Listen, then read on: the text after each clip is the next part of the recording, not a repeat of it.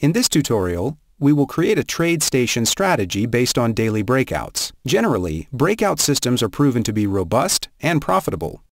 Create a new TradeStation strategy and call it Daily Breakout.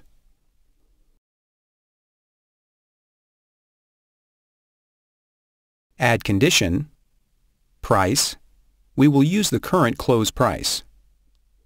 Crosses above, resistance. The time interval will be 12 hours, at fixed time of the day, and the time interval ends at 10 o'clock. Here is a short explanation of support, resistance, and time interval. We want to draw the resistance on the chart.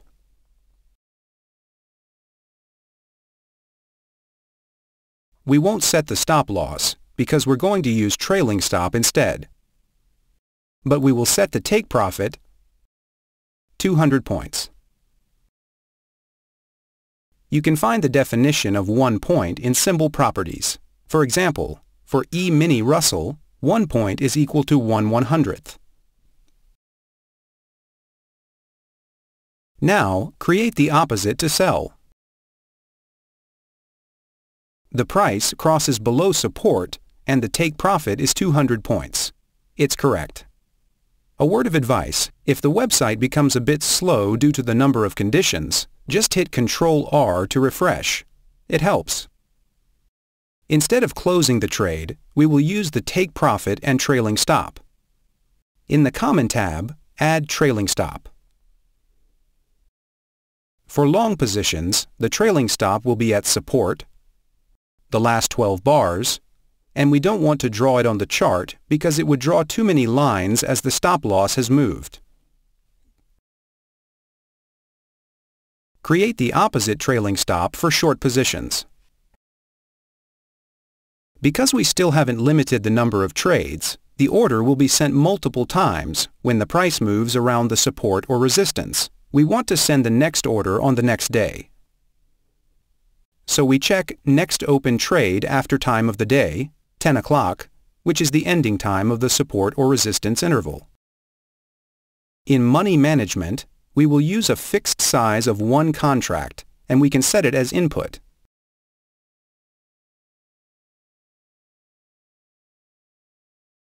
The source is ready. That's pretty fast work.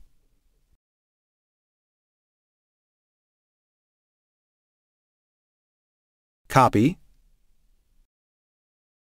Create new strategy.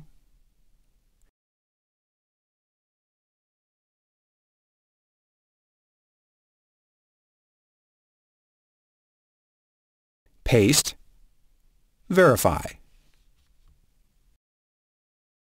Let's backtest it.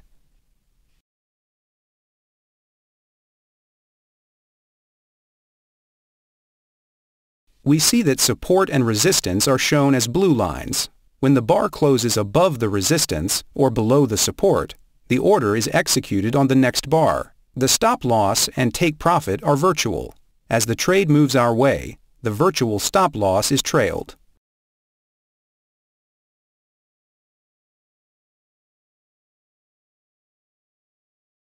For now, we are not interested in the performance because we will optimize the take profit and other parameters in the next videos in this tutorial.